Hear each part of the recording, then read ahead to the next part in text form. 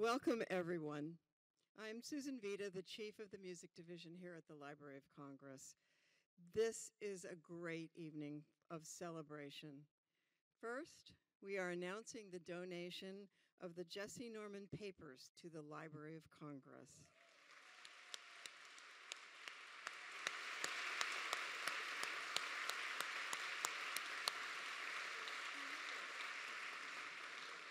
The Music Division is thrilled to add them to our collections, and we are so grateful to Ms. Norman for entrusting them to us.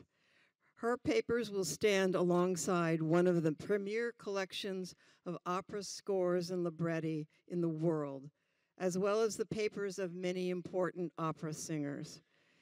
Ms. Norman's legacy of supreme musicianship, flawless technique, and selfless philanthropy will be available for study and will be a continuing source of inspiration for music scholars, aspiring students, and opera aficionados for years to come.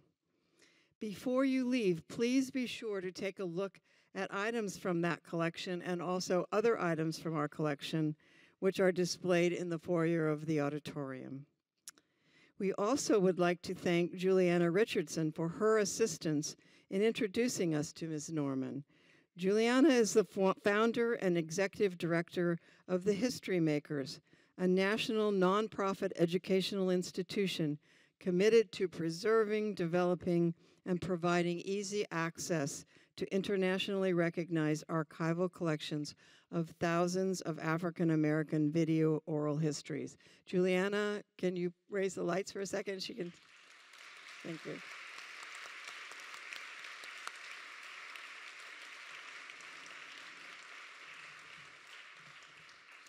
But the second reason to celebrate is simply having the privilege of welcoming Jessye Norman to the library and to hear her in conversation with the Librarian of Congress, Carla Hayden. Both women have achieved great heights in their careers and have amazing stories to tell.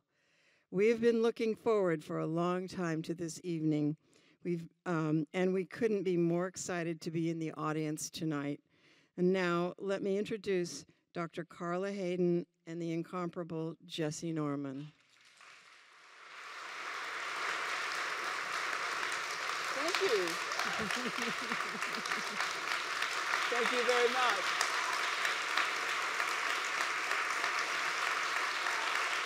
Hello, hello.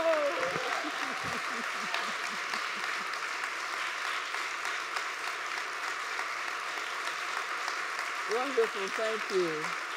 What a lovely reception. Thank you very much.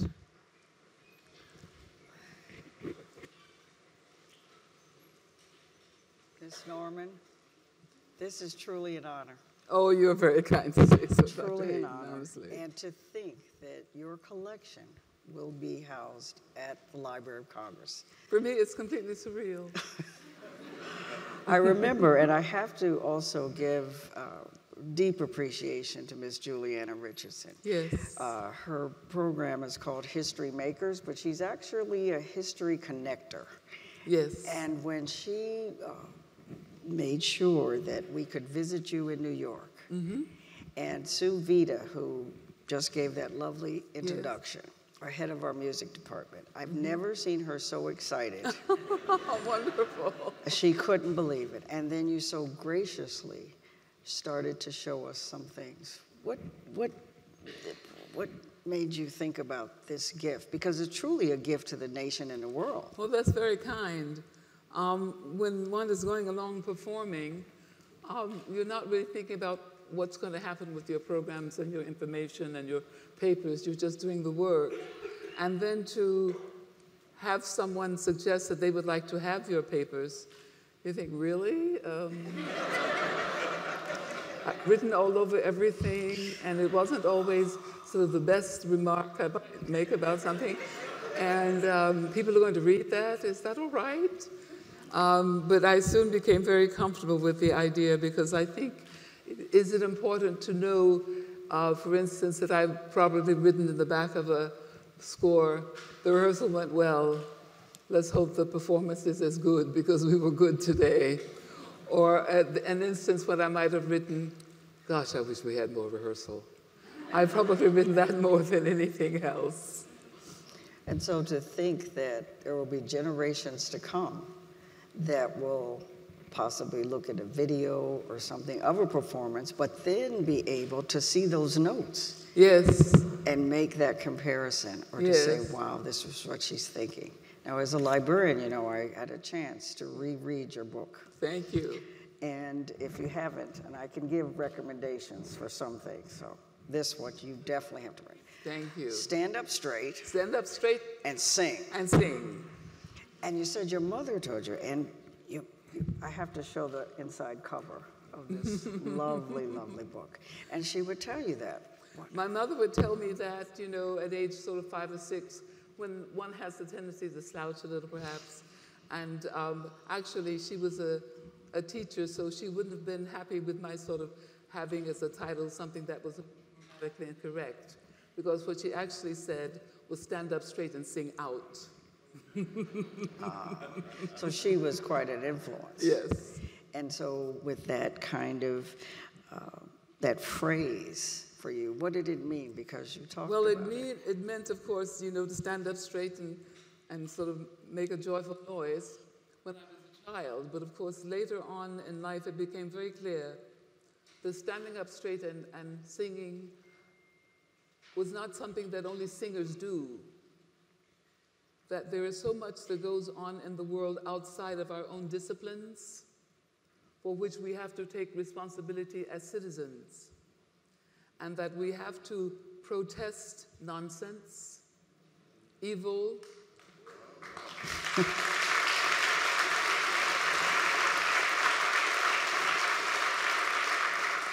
the lack of humanness, the lack of tolerance. I have to say, I don't know how many of my professors from our university might be here, but there were many times when I had to rearrange my class schedule because we had to go down and protest the Vietnam War.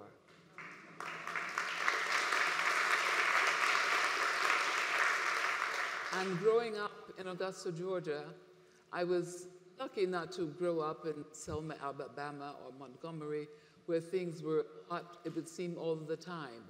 But there was enough reminder of segregation and Jim Crow's laws in the city of Augusta to remind us on a daily basis that we were not considered full citizens. And even at a very young age, I questioned that. There was an opportunity when I was very young, must have been, what, 4 or 5, and we were going up on the train, my family and I, to visit our relatives in Philadelphia. And we were going to take the train all the way, which I just adored. I just loved riding on trains. And we were in the train station, and of course there was a section sort of colored and white. And it was not a very busy day, and so there was no one sitting on the white side. And so, of course, I got up from my chair and went to sit on the white side. And I said to my mother, the seats are the same.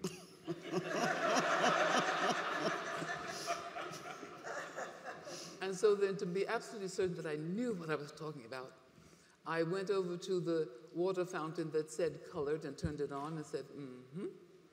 And then I went over to the other section and turned on that water. I said, now what is this about? Because certainly, if the chairs are the same and the water is the same, and we're all going to get on the same train, perhaps not sort of sitting in the same section, what does this mean? And it was explained to me very carefully that segregation was legislated apartheid in this country. And that even as a very young child, I understood that it was wrong. And I still think it is wrong. I know that it is wrong. We all know that it is wrong. But that we would have had legislation that would have decided that separate but equal was a nice idea. Can you think of anything more stupid? More useless? So the idea of protesting against what I saw and understood as being an injustice was something that I understood and was doing at 8 or 9 years old. So by the time we needed to protest within the civil rights movement and refused to go to a restaurant, certainly, or to anywhere where the jobs that were offered to African Americans were only menial jobs. That you didn't see a person in a grocery store that looked like me. They would be a person that was either opening and closing the door, or giving you your shopping cart, or saying have a good day because they're helping you put your groceries in the car.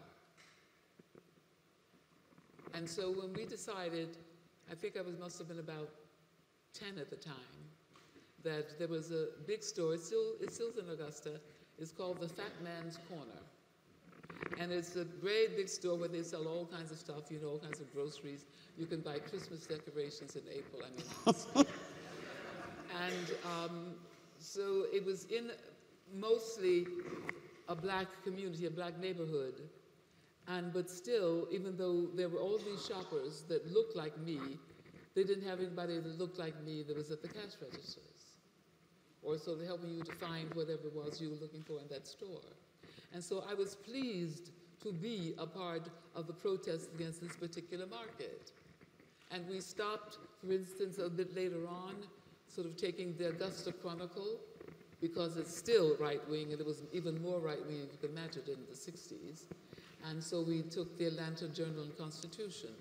And so there were things that were done in a very seemingly small way that taught me that it was important to say, no, this is right and this is wrong.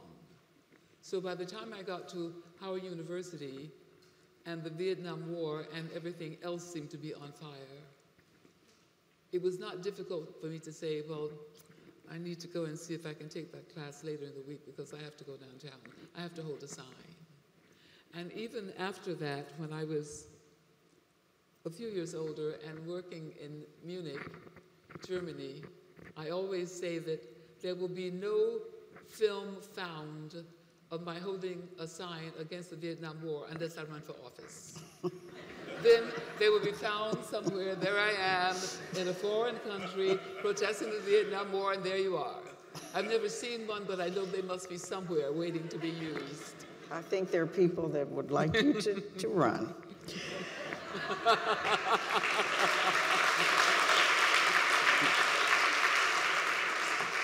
Now, in your book, and you talk about your mother saying, stand up straight and sing, you talk about the influence of other strong women and your mom being a teacher and that education. Could you just elaborate on the strong women that were in your life?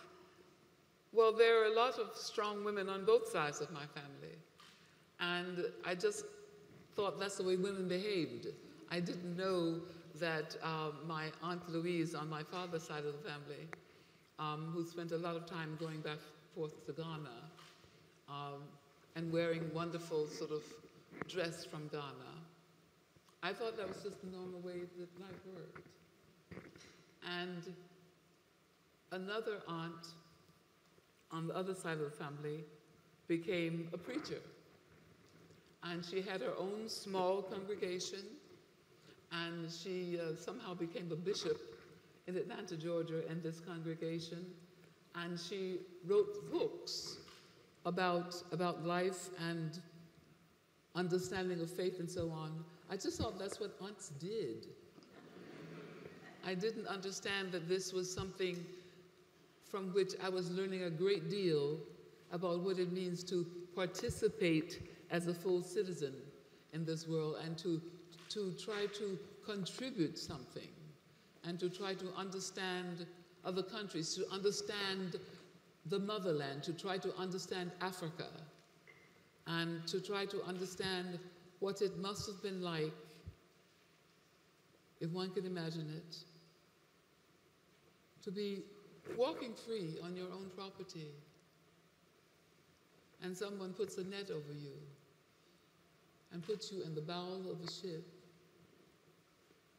where you're there for months and you're brought to a country and sold as though you were a horse, not as much money as a horse.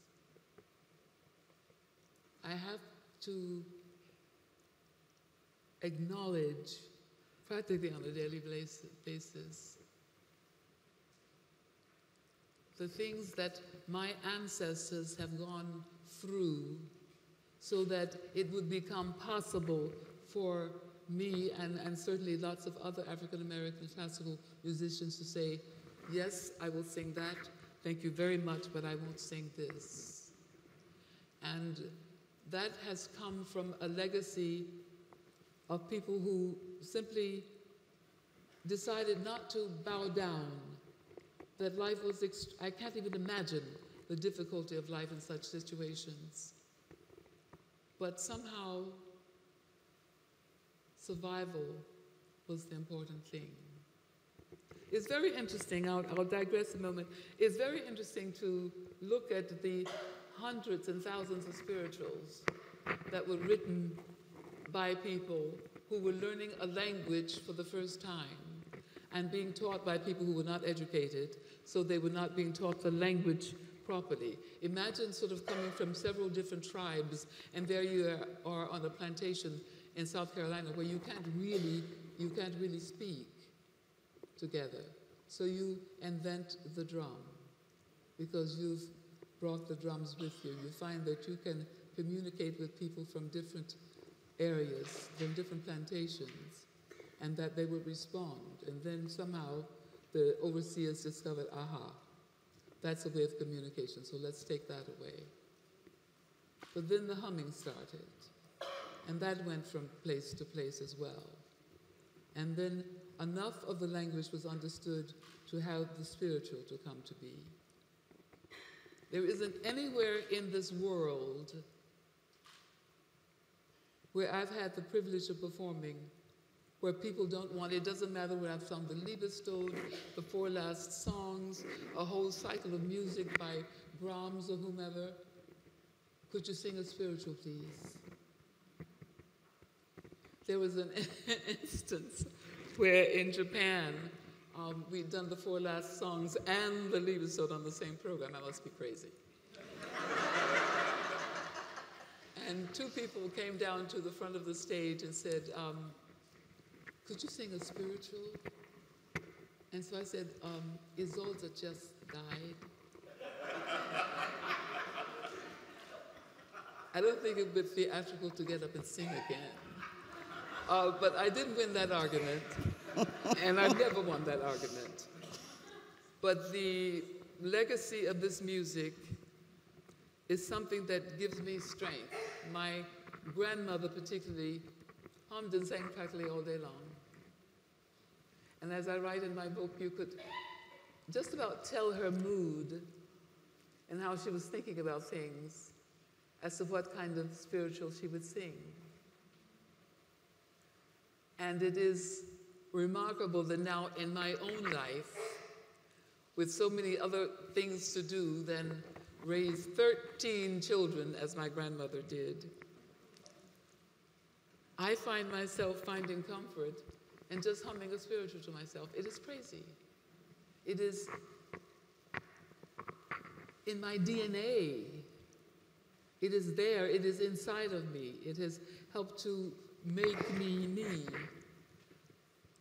And I'm so grateful. I cannot begin to tell you. And it's important to note, as I wanted to say at the beginning, in a spiritual, there is no thought of revenge. There is no thought of, I'm going to get you for doing this to me. There's only thought of plenty good room. I'm going to be there one day. When I get there, I'm going to put on my robe. I'm going to put on my shoes.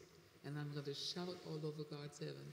You will not find one single spiritual that has malice. Not a one. And there are thousands of them. That is strength, and I draw from that on a daily basis. Thank you.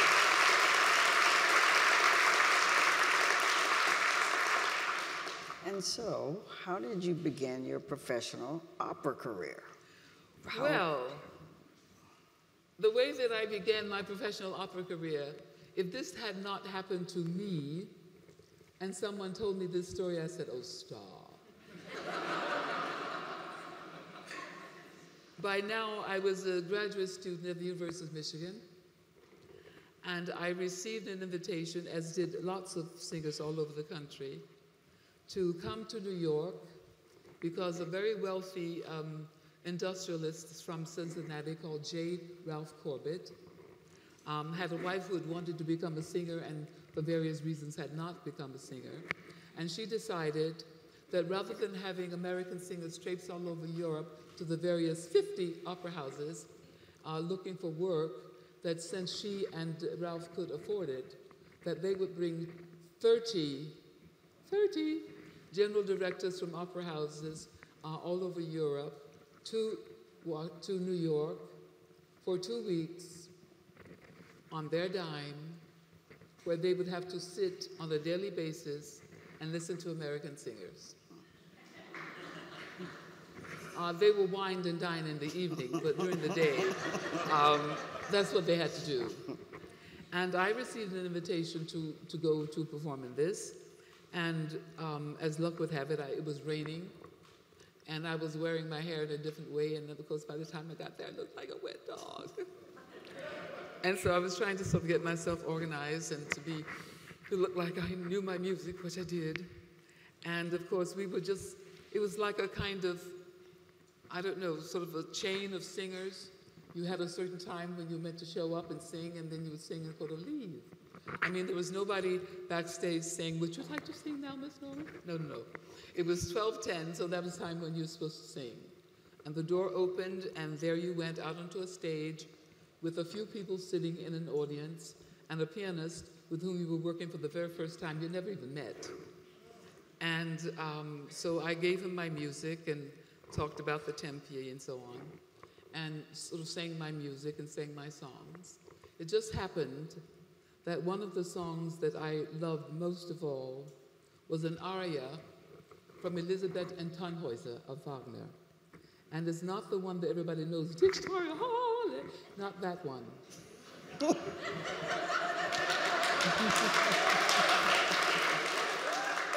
But the one that we singers know is actually more difficult because it calls for complete breath control. It is in the third act of the opera, and it's only accompanied in the orchestra by the brass. So anybody who sort of sings this role knows that that's really the difficult aria. And because I was so naive, for heaven's sakes, I was 21 years old, I sang that. And of course, after I finished my singing, my time was up. So I went back into the little dressing room and was gathering my things to go back out into the rain. And at that point, a very tall gentleman came in, sort of speaking sort of wonderful English with a German accent, and he said, "I liked very much what you were doing." And so I said, "Thank you." And so then he introduced himself, and he introduced himself as Egon Seefeldner, the director of the Berlin Opera House in West Berlin, the largest opera house in Germany at the time. And he said, "I'm just looking through my filofax." Does anybody remember what a filofax is? And he was looking through his filofax, and he said, first of all, he said, "Do you know the rest of that opera?" And I said, "Well, no, but I can learn it in 2 weeks." He said, "It doesn't need to be quite that fast." And so he was thumbing through. He said, "I have a date in December." This was in May. And he said, "I have a date in December, but I'd like you to come and sing the whole role on my stage."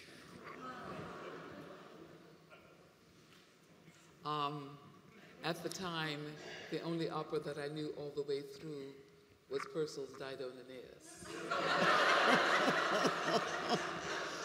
Wow. And I was being invited to sing that. And so I went back to my little hotel before going back to Michigan thinking, what just happened?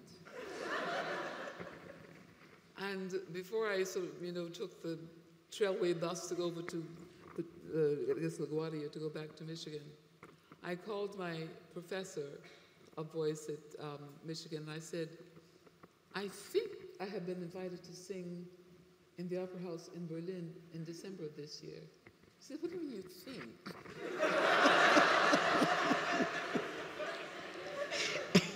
And so then I told her the story, and she was as incredulous as anyone would be. And I got back to Michigan, and I said, what am I supposed to do now? I've got to learn this opera. I didn't speak German very well at all at the time. And because the Corbetts were unbelievable, they said, okay, we will give you a coach to work with once you've sort of become familiar with the whole opera. And we will send you to learn conversational German at Duke University for 5 months. It's incredible, but that's what happened. And so I worked with this wonderful man who just happened to be from Berlin. And so we worked on conversational German. I did not know whether or not I would get to Berlin and find people that could speak English. I was going to sing a German role in a German opera house with other Germans. I thought it would be good to be able to speak with them. And so by the time December rolled around, I was very comfortable in my role. And I have to say for the singers out there, I didn't know at the time that when you're learning an opera role, you don't have to learn everybody else's part at the same time. So I have been very busy. But at least I was comfortable in the fact that I was ready to do this for the first time on a professional opera stage. And I knew so little about being prepared once I was there and having rehearsals and so on. I didn't have the good sense to ask for a rehearsal on the actual stage.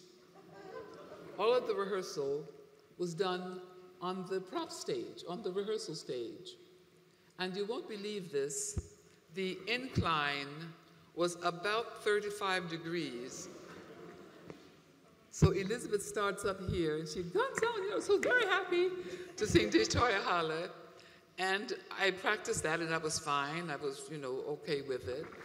At 24 by then, you're not sort of terribly worried about things. And I was very, very lucky that the person for whom the production had been created about 5 years before, her name was Elizabeth Brümmer. And she was a fantastic singer and was a mentor to me for many years. And she was singing one evening Rosenkavalier.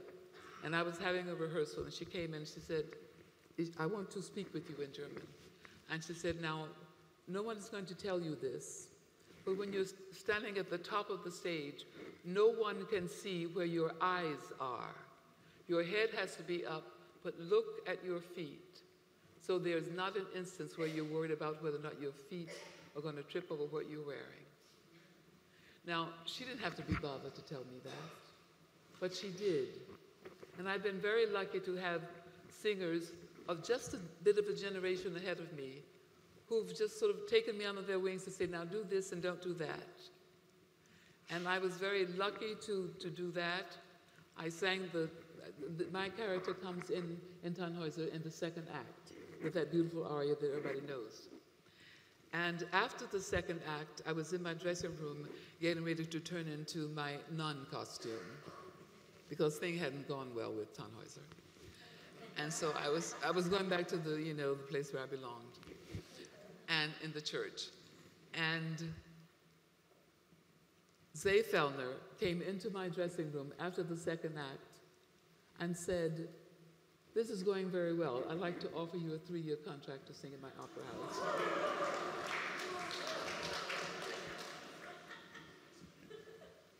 And so he had the contract there. Now, one can hardly read legalese in English. Now, I'd studied conversational German, and I knew how to conjugate verbs and so on, but this was beyond me. So I said to him at the time, thank you very, very much, but I haven't sung the third act. He said, I've been in your rehearsal, you're okay. I mean, this actually happened. And so I said something to him, mumbled something like, well, I'll take this to the consulate tomorrow, the American consulate, so we can go through it so I'll know what it is I'm doing. My father had said to me long ago not to sign anything I couldn't read. And so that was the beginning of my professional operatic life. Phenomenal. It's nonsense, but it happened. Phenomenal. Phenomenal. And you've said that you never sing in a language that you don't speak. No, I don't sing in a language that I haven't studied as a language. The only language in which I sing, which I don't actually speak, but can read, is Hungarian.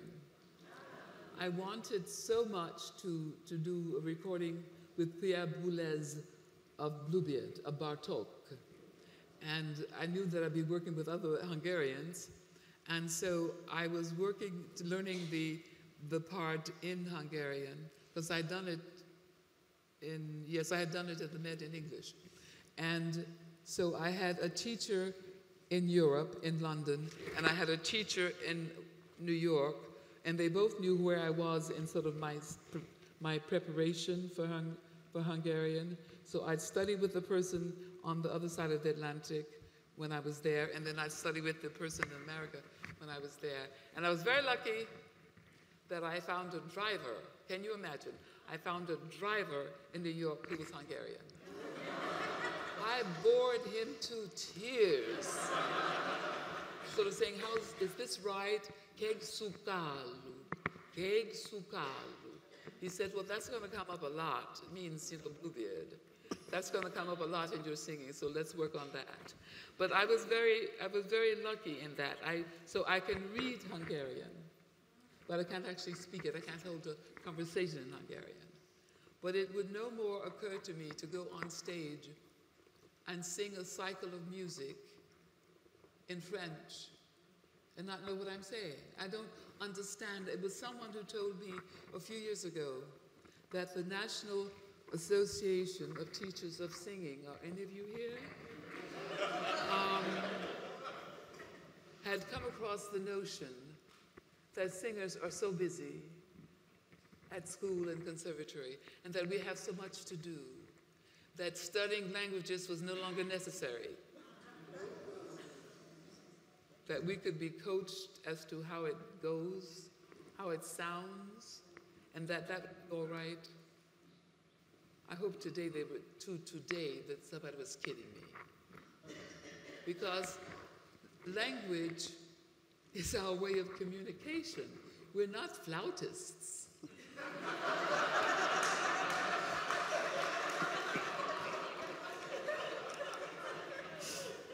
So in order to get our music across, we have language, we have words. And if we don't know what the words mean, how can you have the fun of changing the meaning from time to time, which you might want to do? Something as simple as the words for, I use this a lot because it's very easy to understand. Ich liebe dich. I love you. Now, if you don't know which part of that is the nominative and which one is the verb, and which one is the modifier, how can you change it? How can you not say, ich liebe dich? That's a completely different meaning to say, ich liebe dich. Ich liebe dich. If you don't know where you are in the sentence, how can you have fun with it? How could you not enjoy it? You're going to hopefully sing these songs more than once. Please don't tell me that you're happy to come out on stage and sing them the same way all the time, because that's the way you've learned it from your coach. And that when you say the words von ewige Liebe, from eternal love, you don't really know what ewige means. How could you do that? Someone sitting in that audience has German as a mother tongue. And they want to feel that you know what you're singing, and it doesn't really matter. I really do feel this very strongly.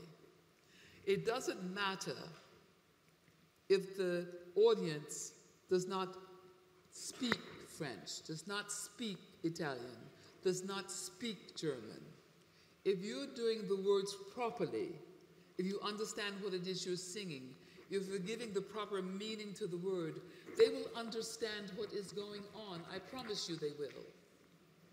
And if we put aside the understanding and the necessity of understanding language, then I think we've missed the boat.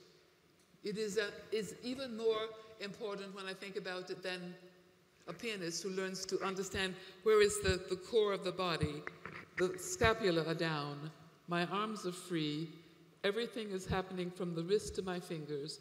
They don't need my shoulders up and down. This is not participating.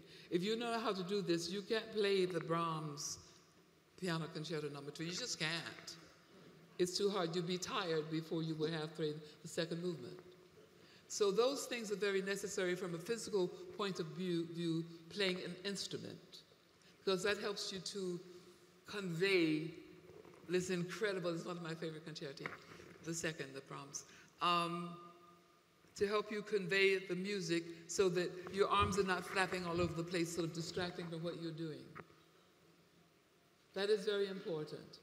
What could be more important for a singer to stand in front of the audience and say, I have a story to tell. I know the story.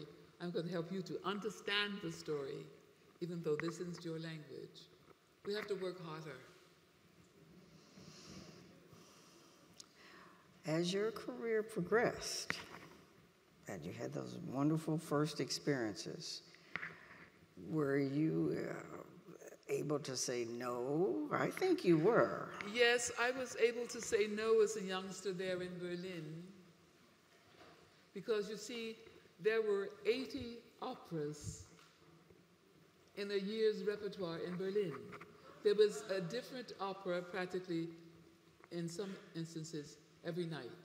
I went every night. I wanted to hear singers. I wanted to understand what was going on in this profession of mine. But at the same time, I noticed that there were singers that weren't that much older than I. Perhaps they were 30, a little bit over 30. But because they were singing a different opera with different requirements, too often during the course of the week, their voices sounded much older. And I was very concerned about that. And I was naive and improper enough to ask some of the singers, what do you sing in the course of a week?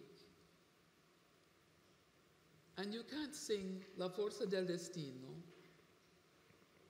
Rosenkavalier, and Aida in the same week. People, you simply cannot, and survive it. And so I took from that it was possible to wear out a young voice. And when I was, I guess, about 25, 26 by now at the Opera House, and was offered, can you imagine at age 26, to be offered a new production with some really famous conductor and some even more famous stage director to sing Kundry in Parsifal of Wagner. I'd heard Leonard Rissenek sing Parsifal, Kundry in Wagner, in that opera, and I knew what it took. And this was an experienced singer, another one of my mentors. And it didn't take a lot of courage, perhaps it was just naivete, but I said to this wonderful man who invited me to his opera house, I don't think I should sing that. Let me sort of grow up and maybe, sort of 5 or 6, 7 or 8 years from now, that would be something that I sing. But please let me sing the Handel opera that I want to do. Let me go on singing Donna Elvira and the Countess in Le Nozze di Figaro. And because I wanted to be on the same stage with Birgit Nilsson, I sang the second Norn in Götterdämmerung. Because we were behind the kind of, when it begins the opera with the Norns, and we're kind of behind the scrim, but Birgit Nilsson is just over there. And in a moment, she's going to sing a duet with Siegfried, and they're going to end on a high C sharp. To be on stage and to hear that sound that close, I can still remember it. I think my ears are still ringing from it. But that was my experience in Berlin, and it came more often than was comfortable for me to say, no, sir, please, I really don't think I should sing that. I would just like to be a little older with a bit more experience, because I really don't want to wear it out, and I don't know how else to help myself. I didn't have a coach, a vocal coach or anything like that, insensibly or stupidly, in Berlin. And so there was no one to say, this is a good idea, that's a bad idea. I had to make those decisions myself. And there came a point in Berlin where I, again with wonderful naivete, went into I thought about it over the weekend, had visited some friends of mine that were teaching at the university in Heidelberg, and I told them what my plan was, and they said, you're completely crazy. And so on that Monday morning, after having been with them over the weekend, I made an appointment with Frau Witte, that was Egon Seefeld's assistant, and I said, I need to speak to Herr Professor. And she said, is there something wrong? I said, I don't think so. And so I went into him with my speech, that I would like to leave the opera house. I'd like for time to help my voice to mature, and then I'd like to come back in some years. And in my mind, I thought he would say, oh, what a wise girl. And instead of that, he said, I'm trying to translate it into English, are you sure this is what you want to do? And I said, yes, please, would you allow me to do that? And he said, I don't think I have any choice. I think you've made up your mind. And from one day to the next, I was no longer a part of the Opera House in Berlin. I had, thank goodness, a little work to do in London, so that's where I went next. So what advice would you give young people now, singers who, in this media culture, they have to think about stardom and yes, absolutely, as opposed to musicianship? You made that choice. You could have gone on and right then. Well, I find it very difficult. I knew that we as singers were getting into trouble about, let's see, when was that? About sort of 2010. About sort of 9 years ago, I was doing some master classes at a very well-known, wonderful, also School of Music in the Midwest. And there were a lot of singers, and we were just having a seminar at the time. We were not having a master class. And one sort of rather sort of lovely woman stood up, and she sort of pushed her hair back, and she said, I want to sing, but I don't want it to interfere with my life.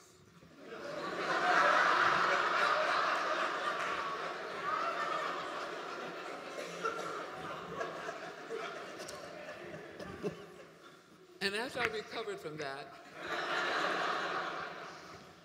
I said, I think I need a further explanation as to what you mean. Well, I want to be able to live in the suburbs, and I want to have a few children, but I'd like to sing as well. I said, well, then I'm sure your church choir would be very happy to have me.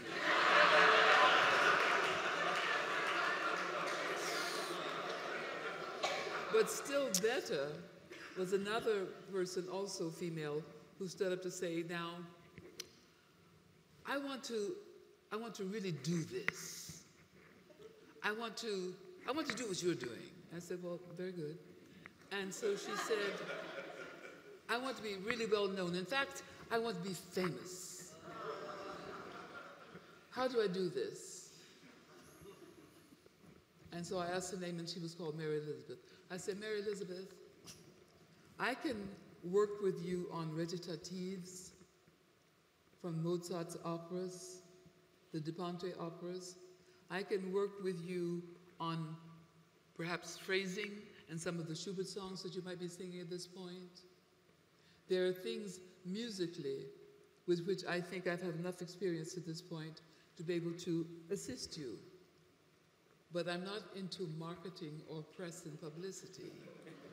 So you need to talk to someone else about that part. And may I please say, Mary Elizabeth, if you're serious about a profession, then this isn't the way to go. This really is not it. Because if you're thinking that I'm going to do something that's going to make me famous, once you're famous, what are you going to do after that?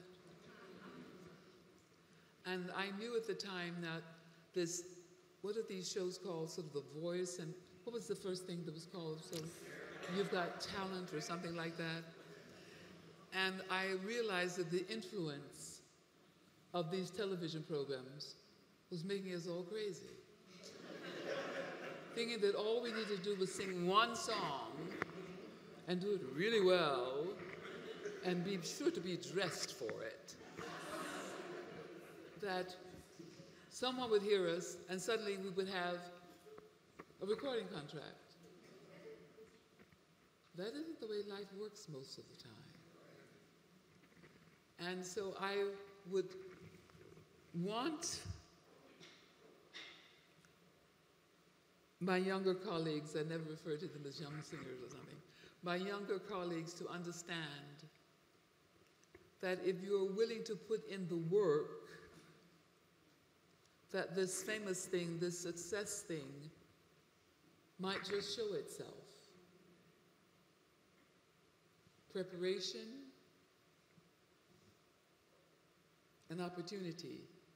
This is not original from me.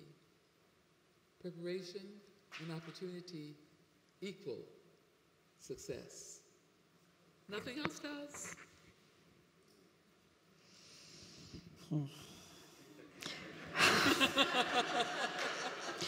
I do tend to go on a bit. I'm sorry, Dr. No,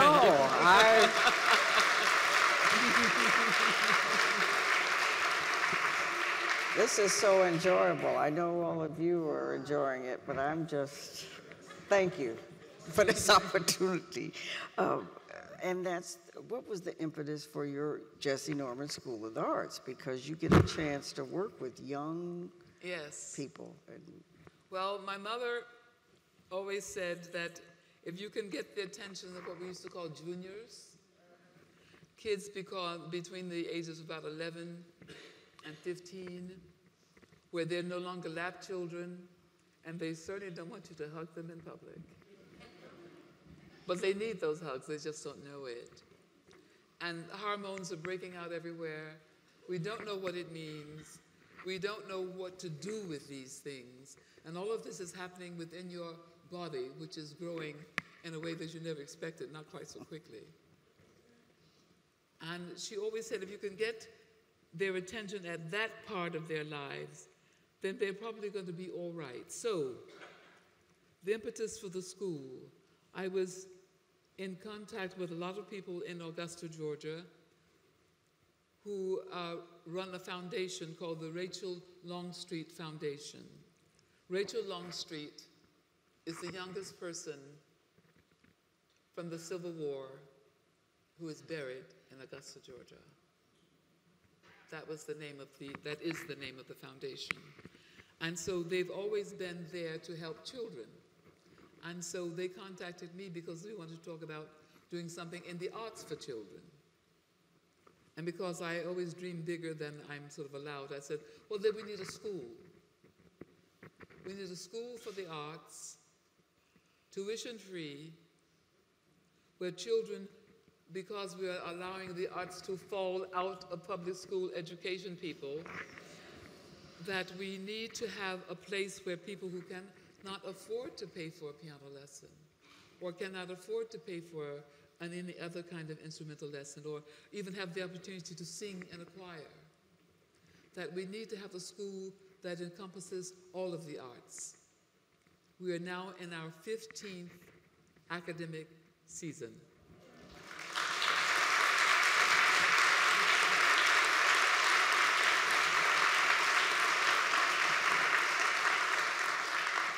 The children come to us for 3.5 hours after school, their regular school every day. We make sure that they're doing well academically. They have to audition and show some talent for some part of the arts, whether it's graphic art or dance or playing the piano or singing or whatever. And so we have photography, we have pottery making, we have drama, we have scene making, we have music, of course, and just anything else that you can imagine that occurs in the arts. We have a wonderful dance group and a wonderful group of faculty there. And what we have, aside from the auditions, is that we have contracts with the parents and the guardians, so that whatever the students are studying with us, they should also study at home. So this year we have 137 children during the week, and many more on the weekends. And then we have 3 summer sessions. And it just happens that we started out in the Sunday school rooms of the St. John Church on Green Street in Augusta. One of our board members, Patricia Knox, has a son who's involved in real estate. And she came to me one day, she said, I'm going to talk to Peter about doing something for the school. I said, well, that's wonderful. And a while after that, she came back to me to say, I've done it. He's going to give you the building across the street for your school. Nice. Wow.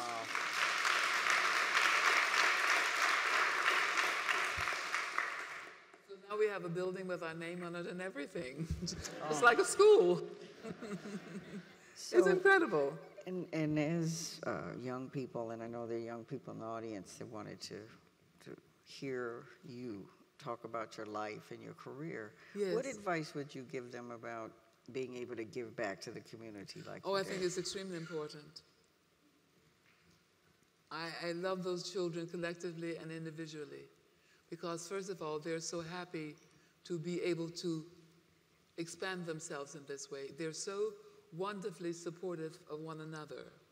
And of course, their parents are overjoyed that they have this opportunity. I was in Toronto in February, and the foundation that was sponsoring the trip, the Glenn Gould Foundation, they were offering me a recognition at that time. They actually paid for 12 of my students to come to Toronto. I mean, these kids had never had passports. And there they were with passports and everything. And I was so pleased to have them. They were going to study 4 days with students the same age as they in Toronto, which was a wonderful experience for them. And I was very pleased that our students were really very good. And I would like to say to anybody that wants to give back to the community that helped to make you, to do something. You don't have to create a school, but you can perhaps give a few hours a week as a volunteer at the elementary school, at the preschool.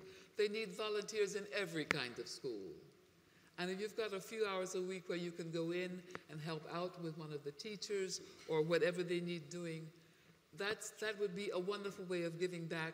That wouldn't mean that you'd have to go out and raise money, which I do on a daily basis. And it is, I feel, important. And I grew up with this. I mean, my sister Elaine is here. She knows that our parents were involved in what was going on in Augusta, Georgia all the time. I mean, my mother was at a polling station whenever there was something to do. I mean, she registered people to vote in 1965. I was a student. I came home from Howard University and went with her every day to the church to sit at one of those tables and to sort of write on the 3x5 cards the name and addresses of people who had registered to vote. And at one point, I think Elaine said to her, sort of later on in her years, do you have to go to the polling station this year? Aren't you tired of this? She said, absolutely not. And so there you were.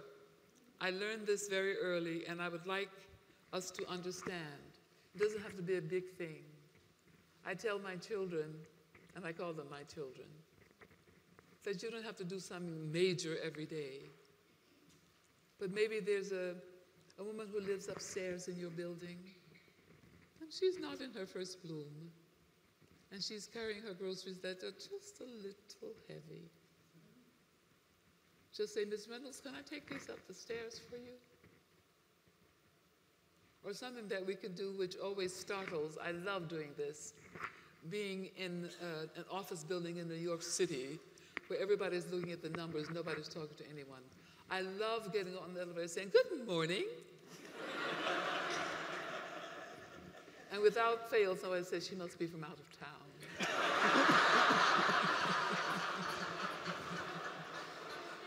So be from out of town and say hello to a stranger. It will brighten your day and certainly and brighten that person's day. Ms. Norman, you have brightened our day. Oh, you're very kind. Thank you.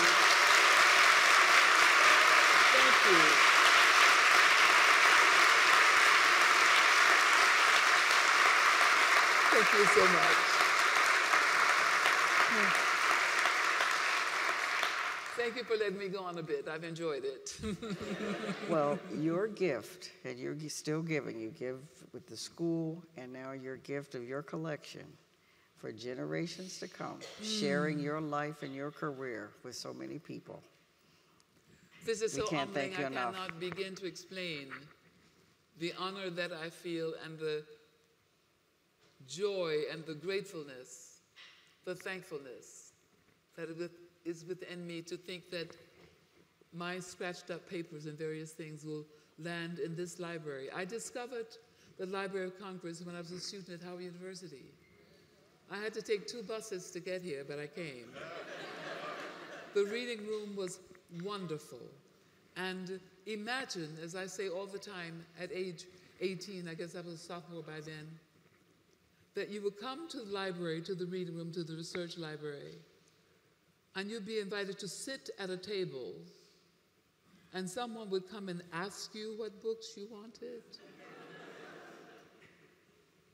I thought the Dewey Decimal System and I would become great friends at the Library of Congress, but that isn't the way it worked. And so every time that I could, and it was always preparing for examinations, I'd take those 2 buses and come and sit there all day in peace and quiet, not with my roommate. And for one of the exams I loved the most, I had a fantastic teacher, Doris McGinty, was a teacher of music literature. Doris McGinty, I'll just talk very, very shortly about her. Doris McGinty had the kind of mind where she'd be in the middle of a sentence and she would say, for instance, the romantic era, the classical era, is said to begin about sort of 1750. And somebody would rap on the door needing to see her, to have her attention, and she'd come back in the room and say, and we call it the end about 1827. Wow. How could you not want to prepare for that class? She was fabulous. And we've talked about the fact that through a very generous gift, the Wellborns have really sponsored and will sponsor paid internships for Howard University students to work on your archives. This is wonderful.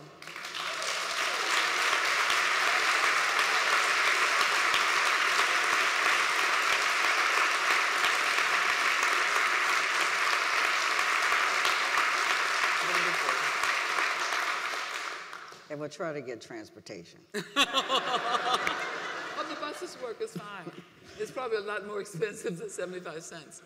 But Ms. Norman, we can't thank you enough. And I hope that you know that even though I've been sitting here and enjoying it, and I know that everyone here has enjoyed you sharing and letting us get to know you. thank you.